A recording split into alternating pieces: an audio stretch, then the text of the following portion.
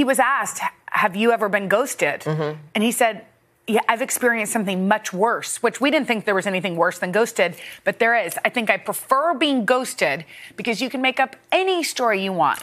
I've had the slow decline in text responses, and you know the person is pushing you aside casually. That's called breadcrumbing, I think. You just drop a little. Well, it's like Hansel and Gretel. I call it Hansel and Gretel-ing. Did you just make that up right now? That just came to me because you know how in Hansel and Gretel and breadcrumbs. So I think it's like they drop a little something and then they pull back. They drop a little bread and then they pull back. Because if you're ghosted, then you can say maybe they moved. Maybe something happened. They had a terrible horrible, death. and he couldn't even text me back. Violent death. He didn't. Fingers were broken. He broke his hand. So he could no longer text.